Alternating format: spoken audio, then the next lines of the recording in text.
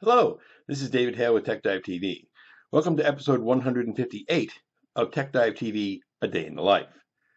Well, I stayed up till about 2 o'clock in the morning checking out what the election results were and was extremely surprised that our president-elect is now Donald J. Trump.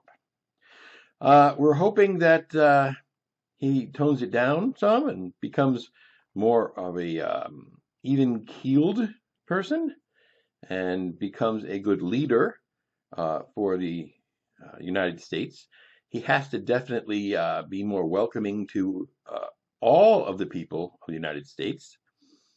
And let's hope that he doesn't carry forth with some of his promises.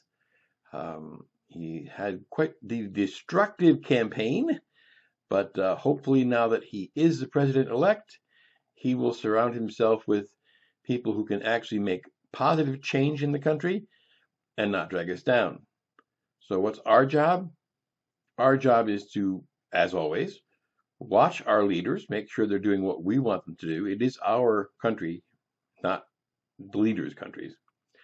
And help him along and support him when he's making good decisions so he knows he's moving in the right direction. I'm sure we can all do that. This is a great country, and we've always had a peaceful transition of power in this country, and I certainly hope that is maintained.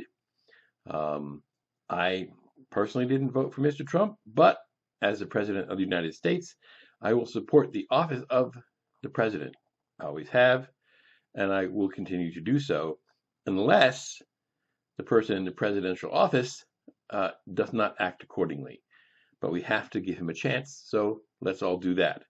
And let's see if we can heal the divide in the country and make good decisions. This is David Hale with TechDiveTV. You have a good day.